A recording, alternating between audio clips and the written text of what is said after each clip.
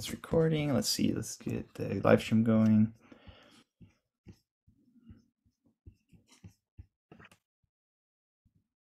Okay, I think that's looking good. I'm gonna go ahead and start letting people in now, and we'll get started.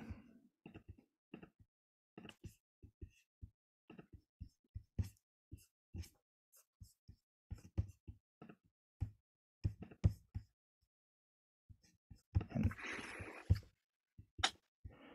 hey, welcome if you're joining us. We're just letting people in, getting this live stream going too. So you'll be either watching us here in the Zoom call here, or some of you may be watching us at YouTube. Either way, feel free to comment in the respective places. We'd be happy to collect questions throughout this whole thing, and we'll get going in just a second here. I'm going to let some people join us here on Zoom. In the meantime, we'll have just some uh, timelines, some cool infographics if you want to, get ready to think about the history of Taiko in the Pacific Northwest. Um, just get going in a few moments here. Thank you all for joining. Oh, good to see so many people here. All right, everyone. I get a little ding dong every time someone comes in the room. It's filling up real fast. Hey everyone, if you're just joining us, we're just getting started here, letting people into the Zoom room. Also, if you're watching us on YouTube, we're really happy to have you. Please feel free to comment in either space, and we'll try to get those questions to the panelists, or just respond to you in either place. All right. Well, it is 3 o'clock, so just because of our limited amount of time, I'm gonna start introducing this thing, and then let's get going. We'll have this both recorded here. It's also on YouTube for anyone who's interested in joining us and wanted to see what happened a little bit earlier. Okay, so sorry, I'm letting people into it. It's funny. Okay, I'm gonna I'm gonna let a few more people in, and then I'm gonna quickly introduce this thing. Okay. All right. It's so good to see everyone. Thank you for joining us today. Really quickly, I want to introduce myself. My name is Gregory Wada. I'm the conference manager for the Taiko Community Alliance. I guess about 14 months now. And so we're really excited to be hosting a North American Taiko Conference Regional in Seattle this August. So as kind of, warm up for that, we're having this special panel today that's going to be hosted by another program that TCA has that's called the TCA Leadership Program. This is a program that's spearheaded by our facilitators today, Roy Hirabayashi and Derek Oye. And this is a really great program because it's one that it really kind of facilitates intergenerational learning, kind of community learning between Taiko players. They do both curricula through kind of class-like structures, as well as these kind of webinars like the one we have today. I think it's such a kind of great connection with programs like NATC, which have, for a long time brought, communities of players together, highlighted local histories of Taiko, and these missions are really quite aligned. So we're really happy to have Roy and Derek, who will be facilitating that. So I'm going to pass it off to them. I just want to say real briefly that we're also wanting to raise awareness. There was a fire in the Seattle Betsuin early in this year, and there's a fire relief fund that's currently going on. Seattle Matsuri Taiko is is the group based out of that temple there, and the Sangha has been very, a part of the process in having the NATCR in Seattle very generous with us. So if we were to extend that generosity and encourage you, if you wanted to help with a relief fund to help cover the cost of that fire damage, I'll be posting a link in the chat too, and we'll mention that again at the end. But let's get going with that. I'm going to pass it off to the TCA Leadership Program. That's Roy Hirabayashi and Derek Oye. Take it away, Derek and Roy. Thanks, Greg. Nice to see everyone here. Thanks for joining in. My name is Derek Oye, and I'm part of Kinata Taiko. Hi, my name's Roy Hirabayashi. I'm the co-founder of San Jose Taiko. It's great to see everybody. Thanks for joining in today. So let's see. Today we have a panel of 3 people that's representing the Pacific Northwest. And I just wanted, before we jump into this, I want to make sure that you're all on mute so that you don't conflict with the dialogue that's going on. And we are recording this session, so just to be aware of that. So if you for whatever reason, if you don't want to be on the camera, just turn your camera off on that. I'm going to ask the speakers just to self-introduce, and that way we won't waste too much time here. If you do have questions, do put it in a chat, and we'll try to come and try to pull some of those questions up towards the end. But can we start first? I'm going to call first up as Shinobu, Homma, and then we'll have Stan come in and Anne will be next. So Shinobu, do you want to start us out with your self-introduction? Yeah, I am Shinobu Homma, and I'm from Vancouver. And well, do I explain the involvement in Taiko? Right?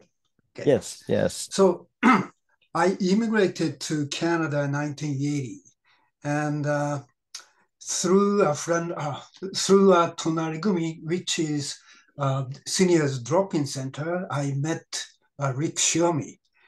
And so he's and a friend are trying to start the Taiko group. And he invited me to join the, kind of a session. And I went there, and I was quite surprised by, I've never seen trying to practice on tires, bunch of tires. That's it, right? And anyway, ever since I was a child, I was very fascinated by sound of taiko, and every so often, just before the matsuri start, you can hear from the distance taiko, right? Anyway, but my days, the access to the taiko drumming was very limited. Only certain part of the society was able to, play. So anyway, that kind of a desire remained for a long, long time. Then when I met Rick Shiomi, oh, this may be the chance. Anyway, but so I decided to join the group, and later on, that the group named Katari Taiko. That was the beginning of Katari Taiko, which is the first taiko groups in Canada.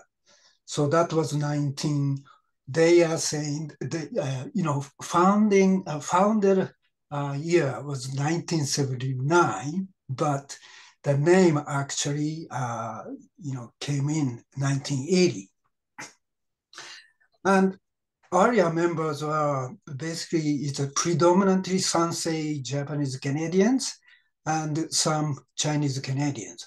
But all through Tonarigumi, they became a friend and very active in community, and also, advocates of their what they call it, social justice and so forth.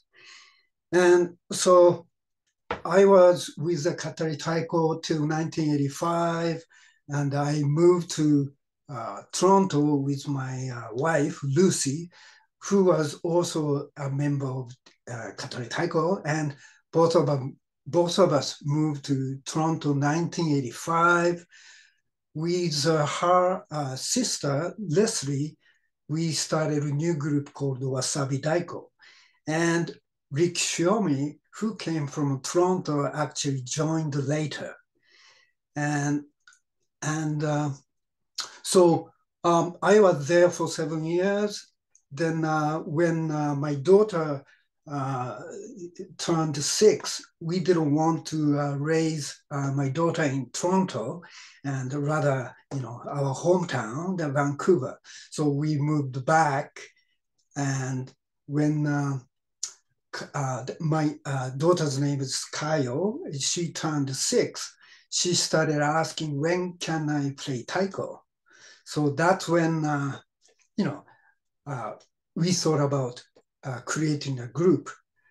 And so among our friends, we gathered 8 young kids who are very similar age range.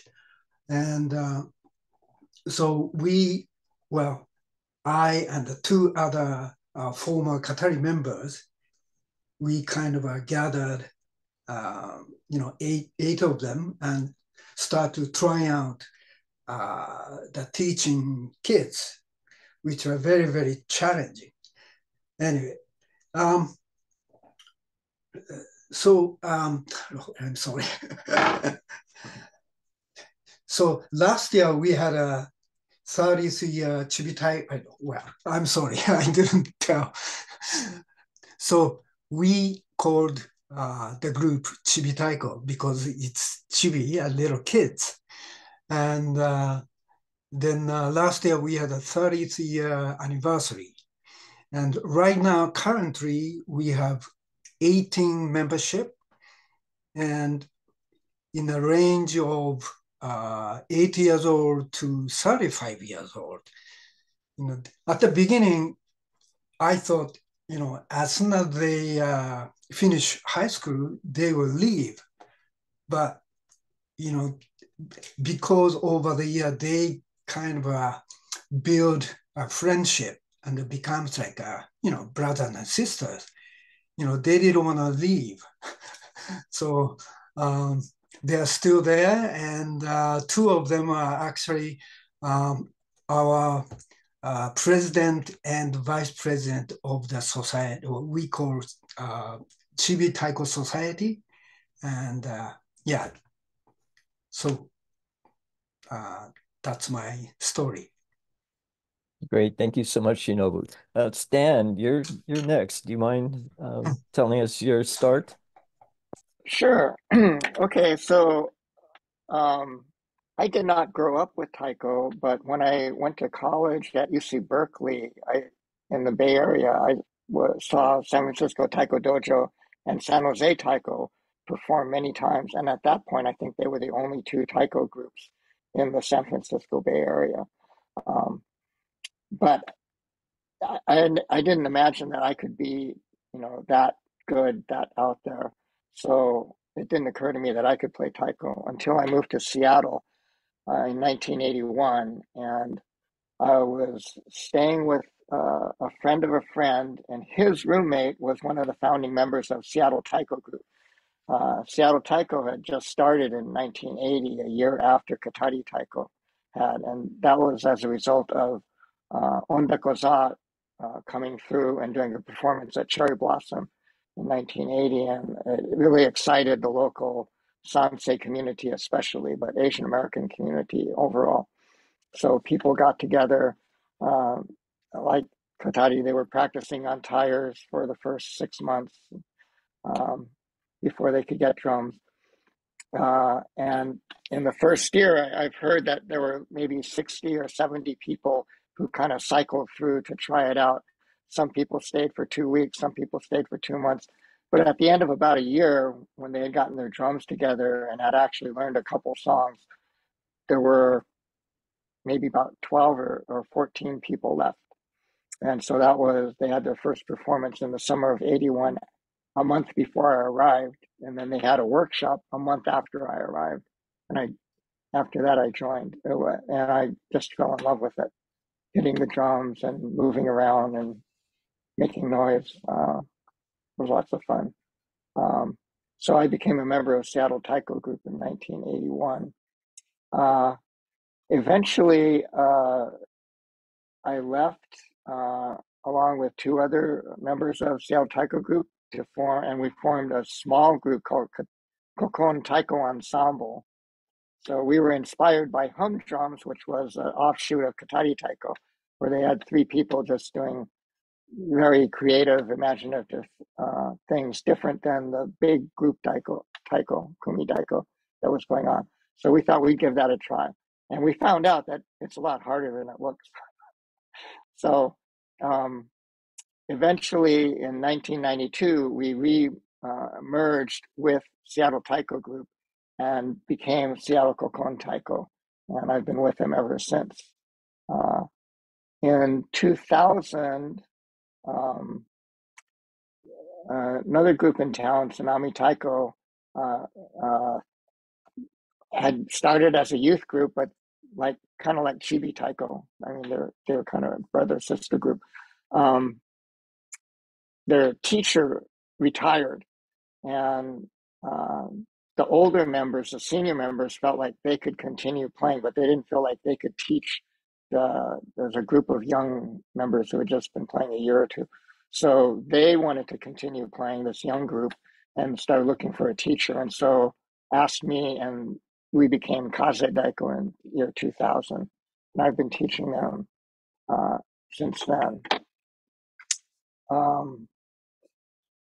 would say the other important aspects of early on, Seattle Taiko Group was strongly influenced by San Francisco Taiko Dojo.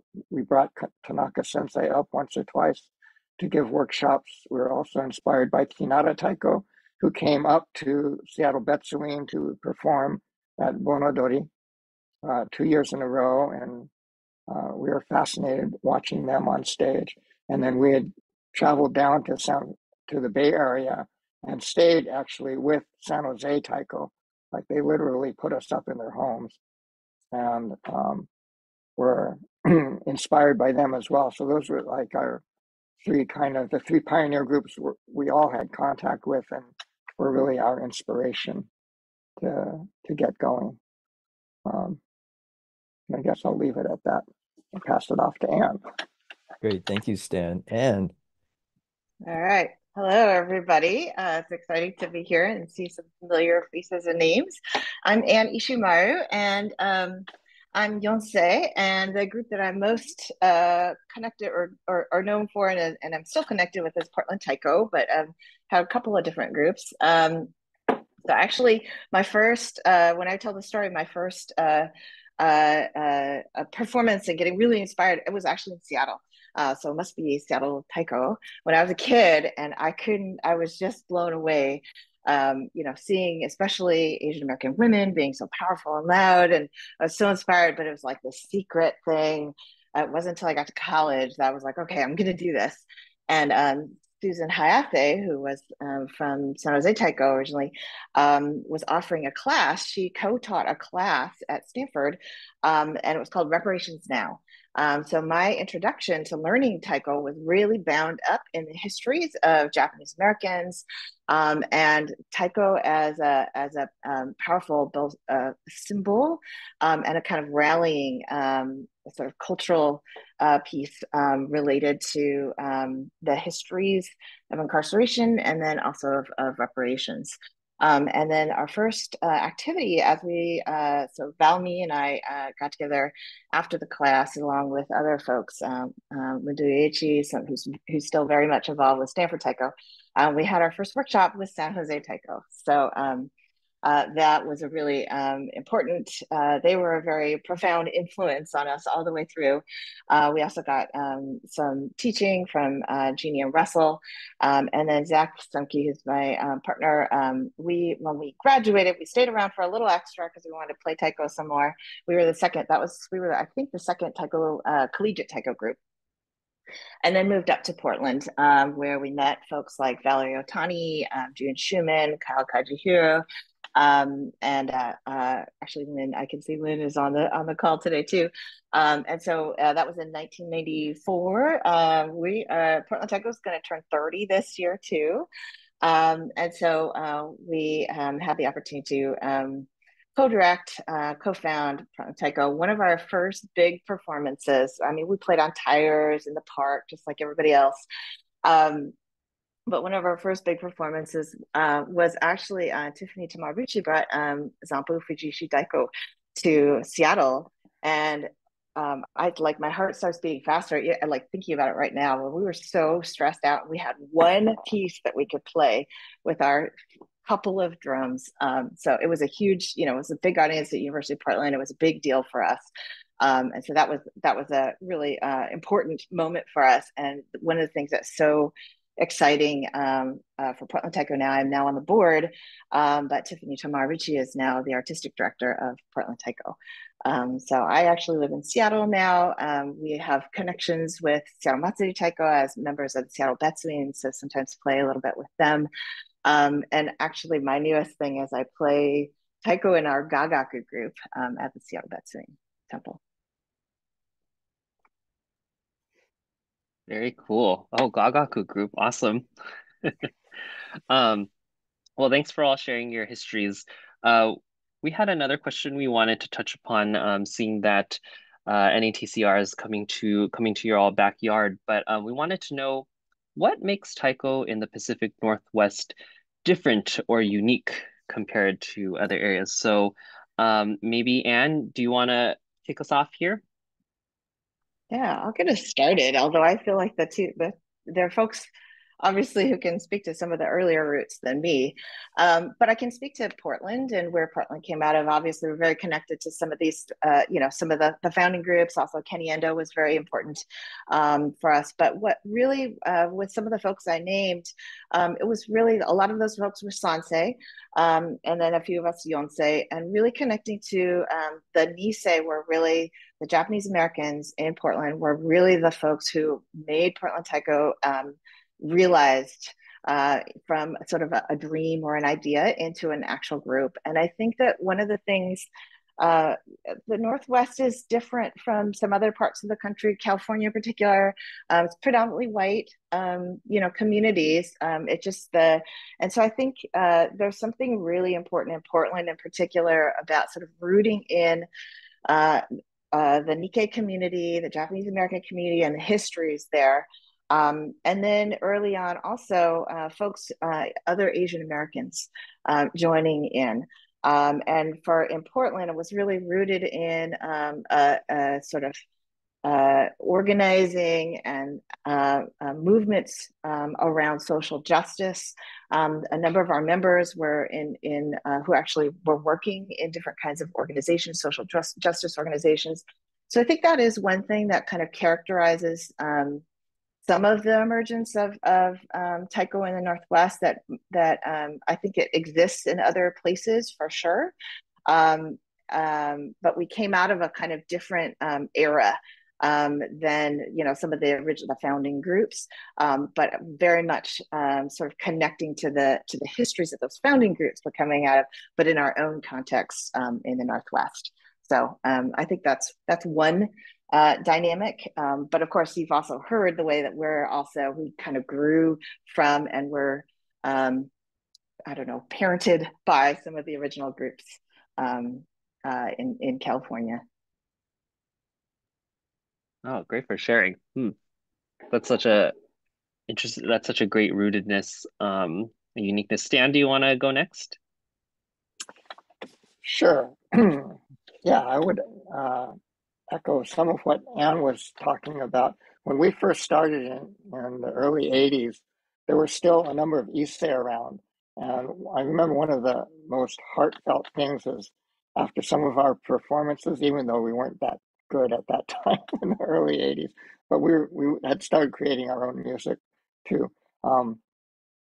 But some older Issei, well, they're all older by then, but some Issei ladies would come up to us, and like one even had tears in her eyes, and they would thank us for playing, and they say it just, reminds them of home, and it makes them so proud to be Japanese. And I think because of the World War II experience, like a lot of them hadn't felt proud to be Japanese for many, many years.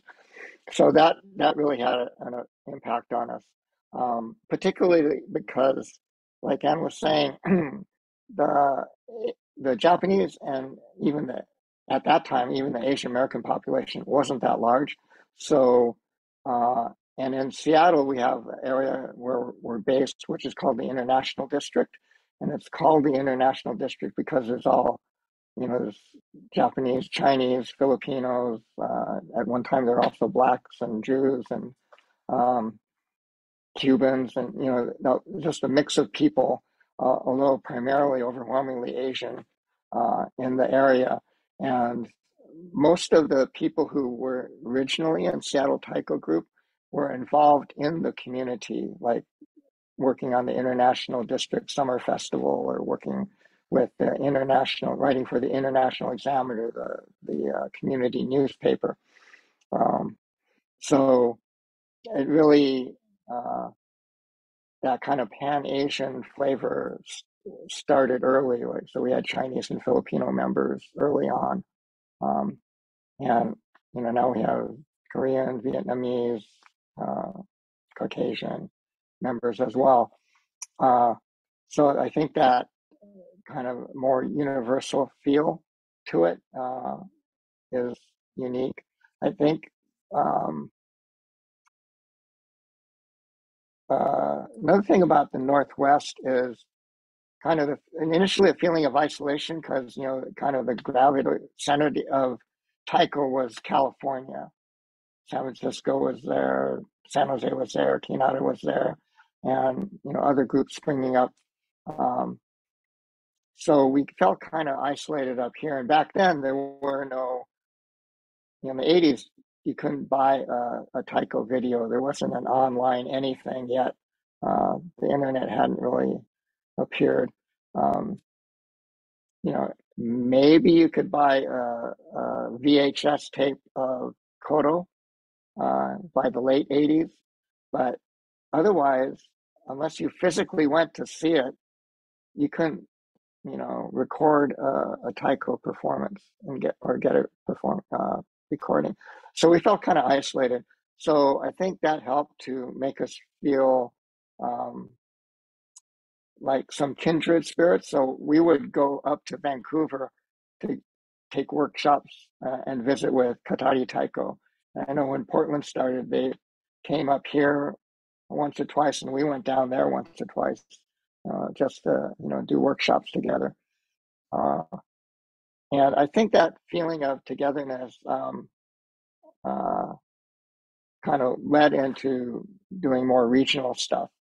Oh, I would say that one other thing that's maybe unique about the Northwest is that we generally have greater awareness and hopefully closer ties to indigenous communities, because the indigenous communities up here are so strong and so much a major part of the local political and social climate.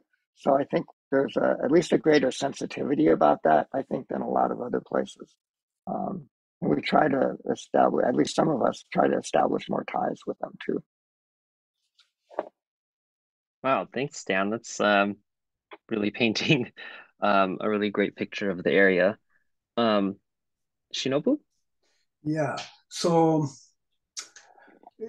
just you know, picking up on what Stan said about the indigenous aspect, and so Vancouver, the Taiko group has an umbrella group called the Vancouver Taiko Society, which was created right after, I think, 2002 regional Taiko gathering, and basically we decided to create share the resource and so forth. And anyway, so yeah, we are going back to indigenous part. So because, you know, Powell Street is kind of located in the middle of indigenous, you know, land, and we had, as far as I remember, 2 projects in the past 10 years with the indigenous group. And one was called, what is it? Against the Current. That's the title of the project. The other one was called Fish Stick. And we presented in Powell Street Festival. The other one was, what is it?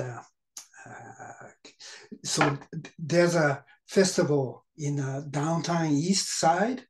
And anyway, so we presented those 2 projects in the past 10 years. And basically it's a collaboration with several, more than several, probably, you know, half a dozen of Taiko groups with the indigenous. And it was very powerful. And do you know what we used the piece? It's Ashra. Yeah. Anyway, so now talking about something unique about the Northwest. I cannot really kind of wrap up whole thing. you know, I can tell you that well, I think it's kind of obvious that how we started is still remains, right? It's influenced by San Francisco Taiko Dojo, and we looked up on San Jose Taiko Group, and so those are still there. And although, in my view, we cannot be like sunshine in California, and we are rain people, right? So I'm sorry.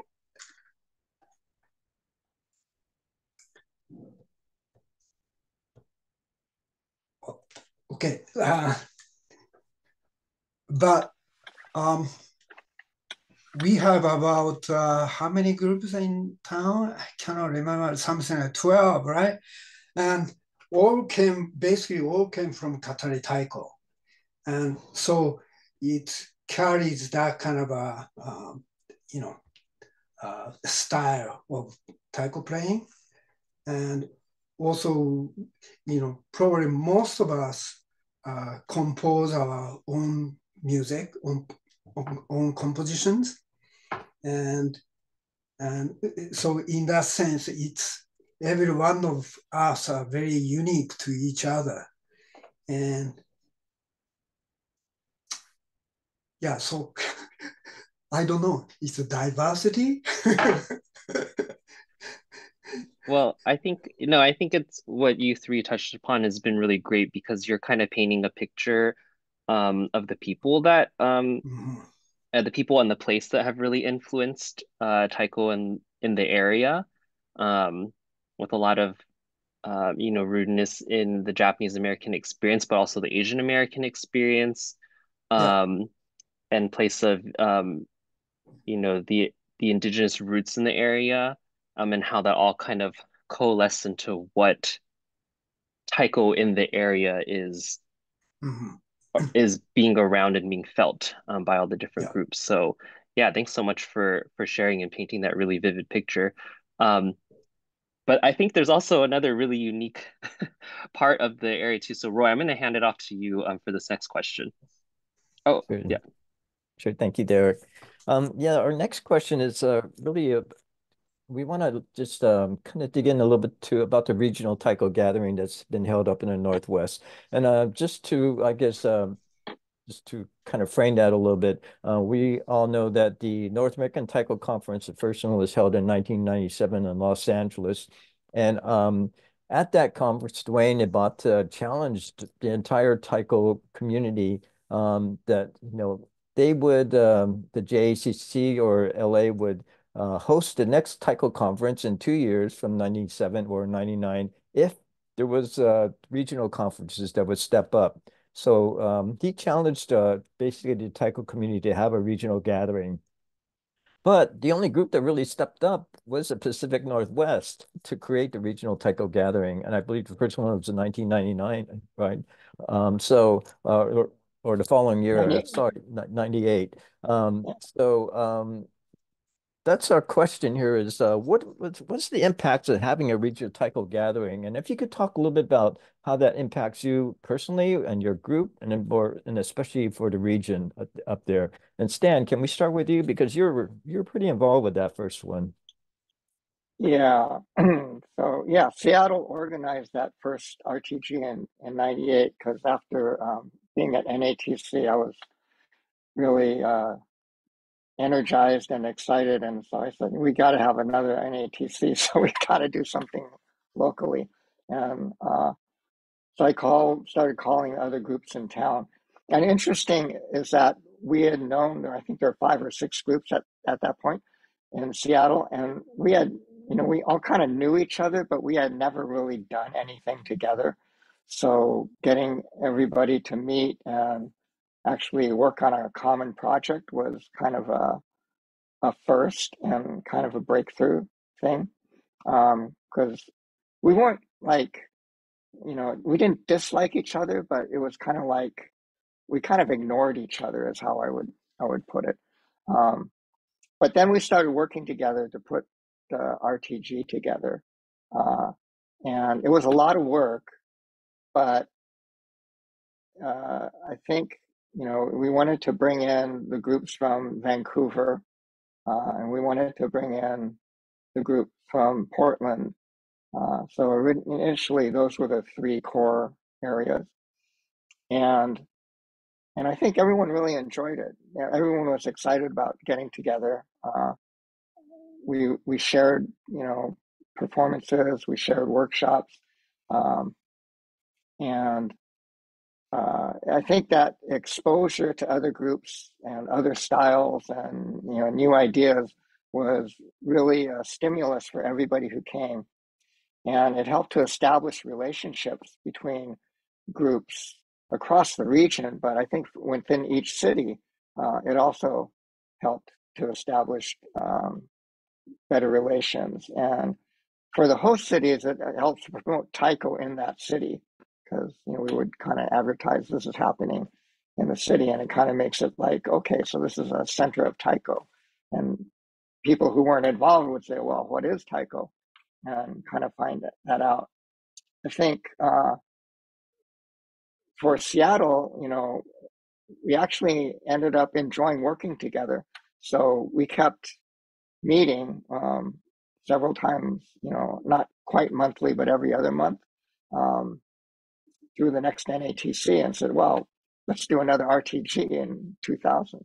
And then we said, you know, this is a lot of work, so maybe we can get someone else to do it. So we got Vancouver to take the next one. And then we said, well, you know, Portland's the third city. So then we started rotating it. So it would, you know, make that circuit of Seattle, Vancouver, Portland, and then we just rotate. So you only have to do it once every 6 years. And that continued until what, like just before COVID. I think 2018, maybe was the last one, or 2016.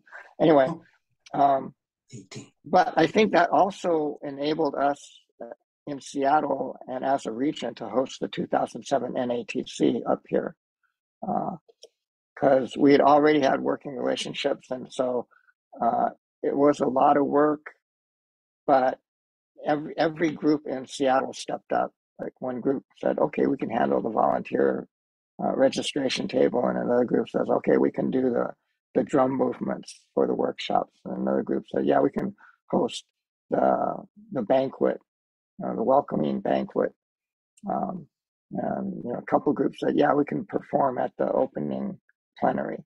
So, you know, everybody chipped in, everyone did their part, and it all went fairly smoothly. And it was because, you know, it wouldn't have happened if we hadn't worked together on doing RTGs before. And we were able to pull in drums from Vancouver and Portland, and, you know, without a problem, really. Like, we just contacted the people we knew already and said, hey, we're hosting, think you could bring drums? And they said, yeah, let me see what we can do. And drums showed up. So, although it might be harder to take drums across the border these days, the Canadian border.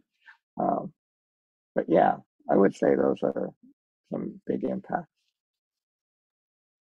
Great. And RTG now is its own organization. Is that true, or? Yeah, we formed RTG, what we call RTG Seattle, so Regional Taiko Groups Seattle. Originally, we called the gathering Regional Taiko Gathering. Initially, we said it was going to be the Northwest Regional Taiko Gathering, and then one of the Qatari members said, well, you know, I always thought that I lived in Southwest Canada.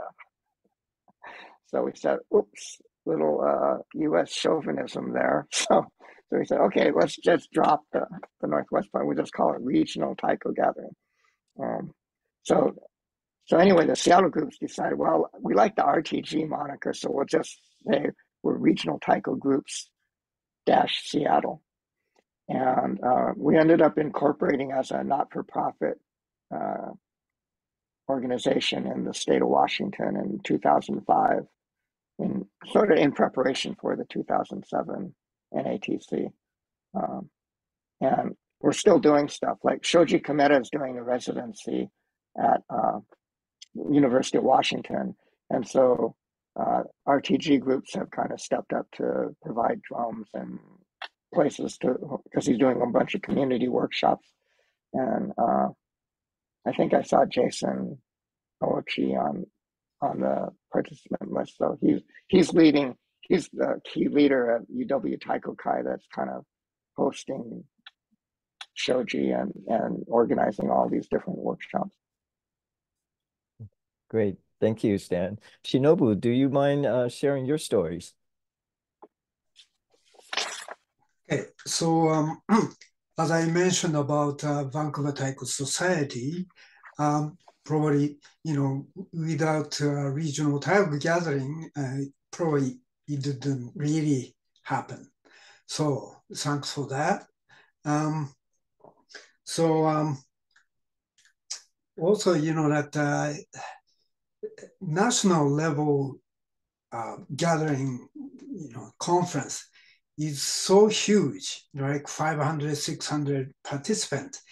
And for my kids, they were, they were very, very intimidated by the number and so forth, right? And also, you cannot meet every one of them. But the regional size is somewhere around 150, and which is, I think it's much more easier to, interact almost everyone. And also, that my kids are much more, I feel much more comfortable with that kind of a number. And anyway, so that's one of the merit of smaller, size. And having said, the Vancouver Taiko Society, last year, the government of Canada actually provided, it's called Redress Legacy Funding. And so Japanese Canadian community got quite a bit of money. And so Vancouver Taiko Society actually applied for a couple of projects. And so it could have been much more difficult to convince, if it's only one, just yourself. But because of society as a whole and, bigger organization, and, actually we are very successful, So we have two projects now.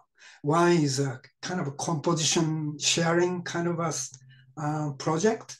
So at the end of this year, we will have a kind of informal gathering to show each other, the competitions. And the other one was to get the new equipment. So we had quite a substantial money to buy drums. And so thanks for probably, Asano US, probably they will be very thrilled. They're gonna get a bunch of orders from Vancouver side. Anyway, what else? So we have almost every other month, we have board meeting. And there's another kind of a long-term project. It's in progress, which is to basically build our own studio so that, all of us can share. So anyway. Great. That sounds exciting. Thank you. Anne, would you like to share your stories? Yeah, sure. So, it's funny because in preparing for this, I was touching base with Kelsey Furuta, and we were talking about that first RTG, and it must have been 1998. She called it in the pre-internet days, um, and at the time, she was a member of Tsunami Taiko, and so that was a really like it just was a very memorable, amazing time because it was kind of the first time we kind of looked at each other in the region and we're like, hey, we're our own thing. We don't always have to sort of be thinking of ourselves in relation to the groups in California. And so that was like a really exciting moment. And it seeded, all kinds of connections and relationships. Kelsey has been in Portland for a number of years now, and she's actually now taking a staff role. She's the executive administrator for Portland Taiko. And so it's partnering with Tiffany in some of the work at Portland Taiko. So, it grew from that 1998 RTG, really. And we also had a kids group at the time called Tanuki Taiko. And we actually have some of those kids, like Shinobu was saying, we didn't expect any of them to continue on. But a couple of them have, and they are current members of Taiko as well. And that was also a kind of pivotal moment for the youth group at the time too, to get to play for a larger audience and also connect with some of the other youth groups at the time. Those, especially Seattle, just because they're a little closer to us, it's sort of been our big sibling in many things. And I think in like watching Seattle, but also, to the extent that we've had the connection with Vancouver, like figure out that shift when you like go from being the only group in town to now there being multiple Taiko groups in town, and just sort of watching and learning from them, both in terms of the way that groups have tried to connect across the region, but also in terms of within your own city, and trying to kind of figure that out because we now have 3 other groups in Portland, all of which have kind of had connections that grew from sort of relationships with Portland Taiko, but they're very different and they have different, they have more of a kind of Japanese. Many of them have kind of more of a Japanese orientation, but really sort of like learning from the examples in Seattle and Vancouver of trying to think about how can we not just coexist, but also still find ways to collaborate and work together. So thank you to the to the examples that you all provided as Taiko has continued to grow and proliferate. It's the RTG, I think, is it's I think a lot like Shinobu said, that we have a lot of members who are they're working or they have kids, or it's hard for them to get to NATC, and so having something that is a little bit more local and a little bit smaller makes it a little easier for a broader range of folks in our group to be able to participate. We also, of course, have folks who are participating in NATC as well. Great.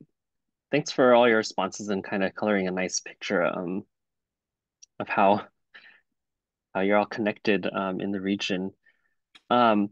We did have, I think at this time, we're going to open it up to questions. So if you have anything, feel free to send it along. It looks like we did get one question in the chat. I think it was just clarifying, I think it's for you, Shinobu, just that there were 12 groups originated from Katari Taiko, and then maybe it's more of painting a picture of how, or just how many groups there were. But I was actually wondering if Greg, I know there was an infographic that you created from Shinobu's information. I wonder if we could pull that up as he maybe just comments on the amount of groups. I think the question is the amount of groups that came from in the area and that came from Katari Taiko. So Shinobu, do you want to maybe clarify how many groups there are in the area? As far as I know, 12 groups, but some of them are not influenced by Katari.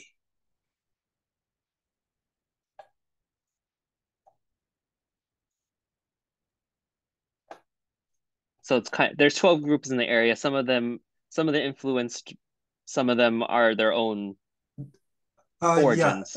that's right. For example, that which one was it? Okinawan group, for Mm-hmm. example. Um,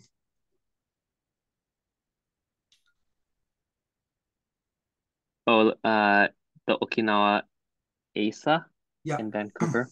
yeah. Got it.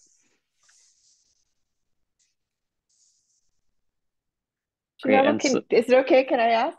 I'm just really curious about like these. Is some of the do they each have a different character, or is it some of it they're like geographically distant? What like are how are they related or distinct? These different these many different groups.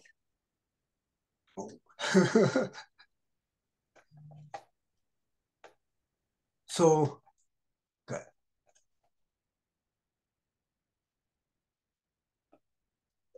Wow. So what is the blue and the yellow? Is that groups that are connected to Oh, each other or came from each no, other? I think they're different regions, right? Oh, So okay. blue is in British Columbia, yellow in Alberta.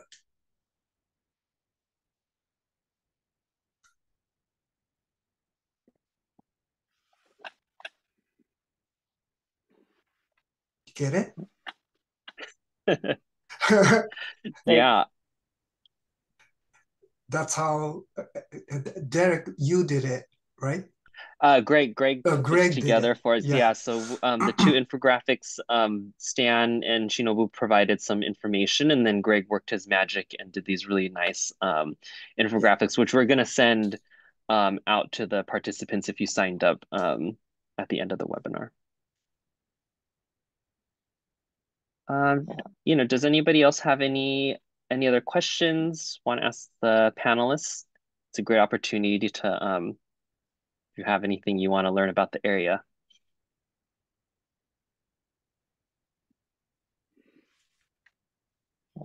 Seems like there's an explosion of groups between 2000 and 2005. Like all the bottom blue lines Yeah. appear within like 3 years of each other. Do you have any theories about why? God.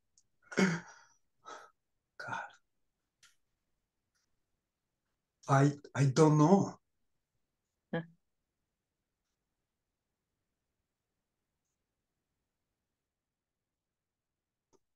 Well, Anne and Stan, even for Seattle or Portland, wasn't there sort of a growth spurts in certain areas at certain time spans also?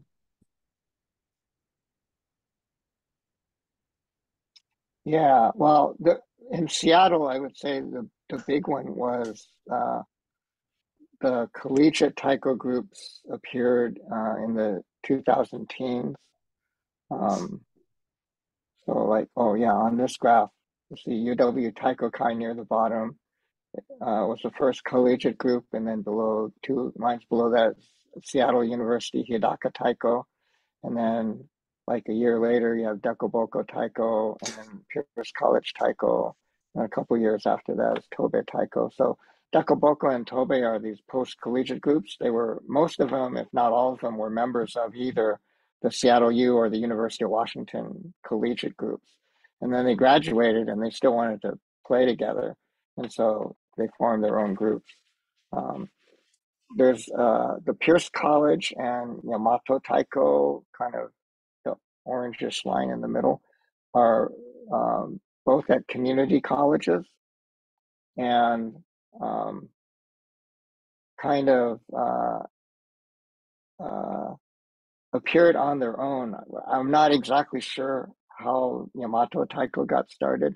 Um, we just ran into them and at some performance area. And then Pierce College, I believe, was started by Japanese international students who were going to school there, and they had played taiko at home in Japan, so they started their own group. Um, yeah,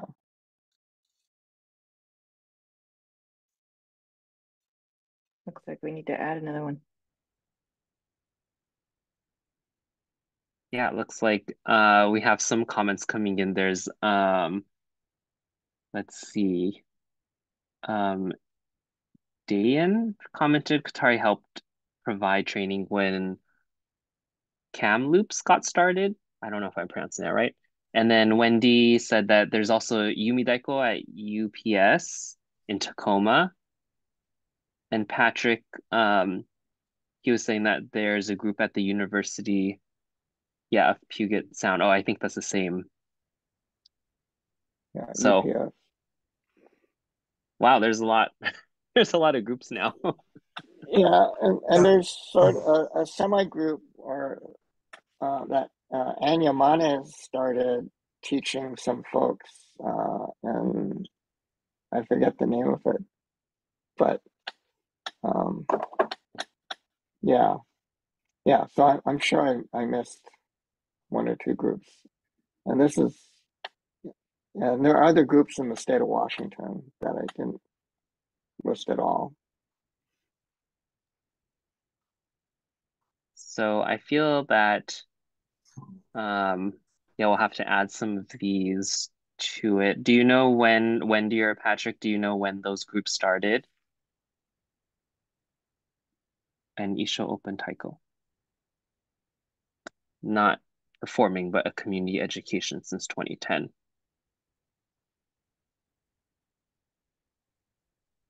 Okay. It's really So interesting to see how different, sort of like in the beginning, like earlier times there that was like growing out of just a couple of groups. And now it's really proliferating, but the sources, there's different sources. Some groups are just starting on their own or more connected to Japan and not so connected to the other Taiko groups. And then it looks like there's different sort of niches that groups are coming to address. So things, I see this Isho Open Taiko, so it's not a focus on performing so much, but community education is kind of filling those different niches. That's really interesting. yeah, so maybe we could keep track of some of these and then maybe I don't want to assign people work to do, but it looks like there might be more in the infographic, Greg, to to add in there. And we're coming close to time, but I think there is just one last question. If you want to just touch upon it really quick, this is not a really quick question, but if you had any comments. Um, since 2016, have any of your groups felt compelled to address the anti-Asian hate through Taiko?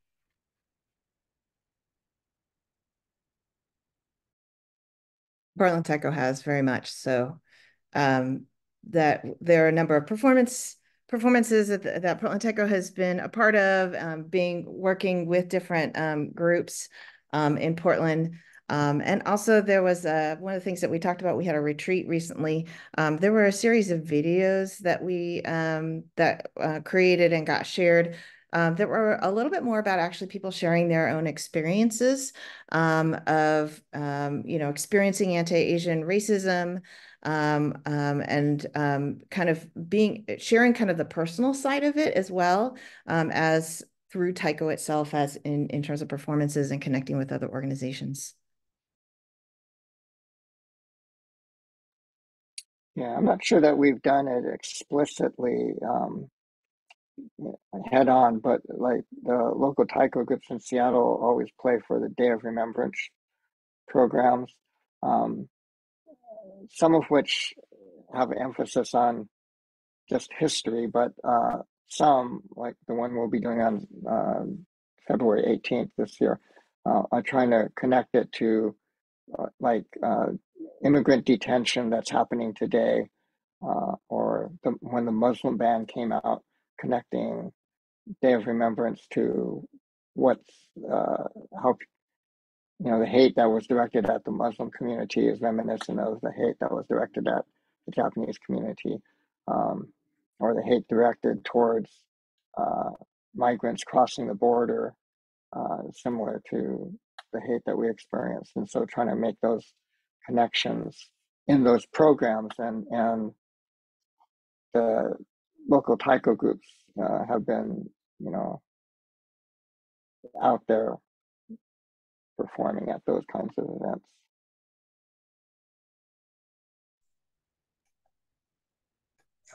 Right. I think we're coming towards the end here. Thanks, everybody. It's been a great discussion.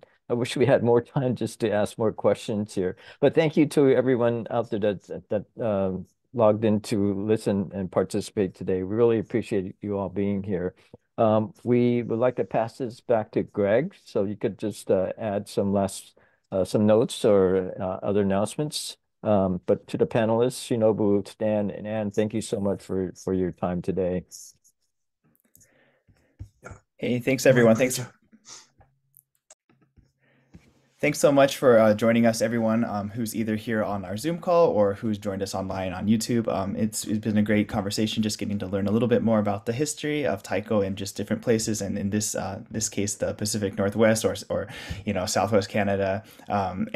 We just want to be wanted to pass on some information about, I guess, we'll be having our NATCR, which is kind of a new program it's from TCA that started last year with our program in Hilo, where we'll be doing kind of highlighting bringing conference to different regions. And I did want to actually say that today, actually, so special announcement for everyone who's joining us, we will have an application that opens tonight for performing groups from the region too. So if people from Vancouver, people from Portland who are watching this too are interested in maybe performing at the upcoming conference, that'll be released tonight too. So thank you again for that. I want to remind everyone at the top of the program, we mentioned that the Seattle Betsoon had a fire recently, and that we wanted to raise awareness and share a fire relief fund that's at the top of the chat here as well. I think, and I just guess lastly, that saying that this is, it's a starting point and not an ending point for conversations about history and sharing stories. Thank you for all the, additional information that was shared in the chat today. So thank you very much, Roy. Thank you very much, Derek, for your leadership program and for facilitating this type of webinars for us. I think it's very useful for the community, and this will be preserved on YouTube as well. So if you needed to go back and check any of that things as well, check out the TCA YouTube. Thank you very much, everyone. I really appreciate your time, panelists, and hope to see you all next time. Bye, everyone. Thank you. I will be stopping the live stream now.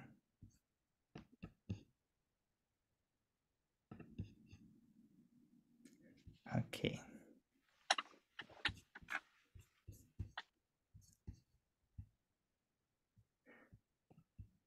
I could put this back up, play us out. I was supposed to cycle them at the top, didn't get so much of that, sorry. No, it's okay. I'm glad we got to show it at the end and had some time. You need to add some Taiko, like for the sound though, in the beginning and the end. Yeah, right? Man, missed the opportunity there.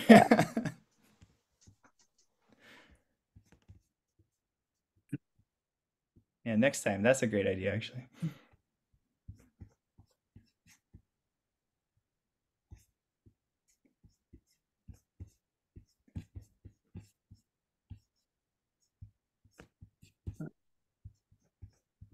All right.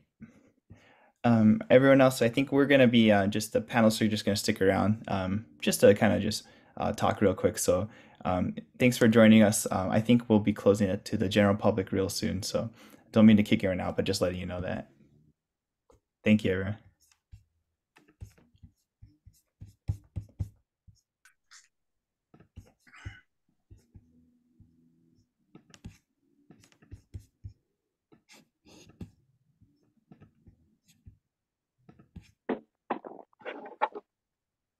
Oh no, don't report. Yeah, no, No, they didn't do anything wrong. no, they didn't do anything wrong. Okay. Yeah. I think that's everyone else now. Yeah. Let me double check. Yes, that's everyone. Yay, thank you. That was great. That was fun. Thank you, everyone. Thanks for the facilitation. Yeah, Greg, can you take off the Oh yes. Okay. Thanks. So thank you, everybody. It was a great session. Sorry, it seemed like it was a little bit rushed, but we got through it all. So thank you so much. I'd love to just real quick, any feedback from you all?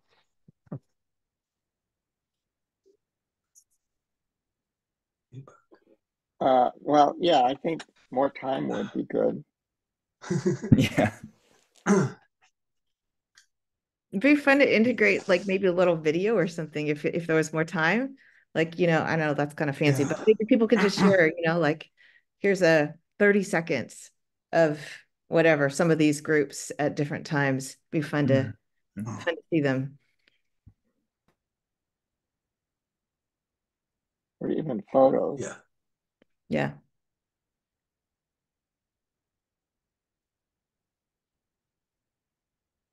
Yeah, especially during, I think, the introductions or these different spaces, it would be kind of, we could color it a little bit more with some multimedia. Mhm. Yeah. Yeah, and I know for myself, if there was more time, I think, Anne, I saw you come off mute at one point, and I was like, oh, I wish I could turn it back, but the train is Mhm. going, so Mhm. I'm sorry that we weren't I don't able to know. circle back.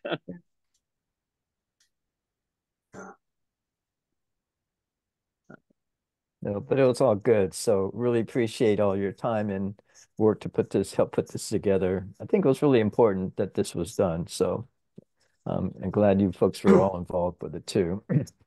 So Stan, keep us tuned on what's happening, for the RTG that's coming up, the NATC regional. Let us know how we could help you in any way. And then, oh, sorry. And then, Greg, you'll send out a follow-up with those infographics to those who signed up. Yeah, I Is can that? send it just to everyone who was on there. I'll send a link to the YouTube as well. Anything else I should send them? I was, Anne, do you have those, are those Portland, the videos with the anti-Asian Mm. hate? Oh, Is that easily accessible? I wonder if we could also include that with the fundraiser as a couple just nice links. yeah, I That can might dig be. around. I'm sure they're around somewhere. Yeah. Um, Can I just send them. thought that would be kind of nice because you mentioned it, and so we should, it's important for people to like Mhm. have. Mhm. But I also don't want to put too much work on you if they're if it's gonna take you too long to It's find just them. no, it's just finding some links. Should be fine. Okay. Yeah. All right. Well, otherwise, I don't know if there's no other comments, then thanks for sticking around. And if you have anything else, then just email us. Try put something if you need anything. Those infographics are cool. And then I'm like, oh, we need for Portland. I mean, ours could be it's a lot simpler. There would be So a I want, context, yeah. but So Stan, for the regional, are you thinking of some kind of session like this? Mhm. Northwest. I don't know. Should ask Greg I see. what the Yeah, program is going to be like. I think uh, it will be good. would you like to meet again as a panel or invite other panelists to that? There, we could do that, Stan. I can work with you to just put that in the schedule too, if it's something you're interested in. Well, so just that we've been Vancouver Taiko Society. We've been kind of looking at creating our own space building. At the same time, I thought about Katari Taiko is going to have 50th anniversary in a few years, right? wow. So what are all those old stuff go? And we need a space to archive all those things, right? And anyway, that's kind of made me think, how to compile all those archive materials, right? Mm. And same for you guys, probably, So as a Northwest regional Taiko, well, Seattle could be the center. Can you take all those materials? You know? Only if we get a building and a staff.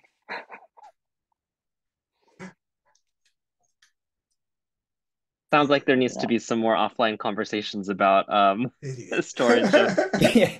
of items. The regional Taiko Museum, yeah. There you go. Museum.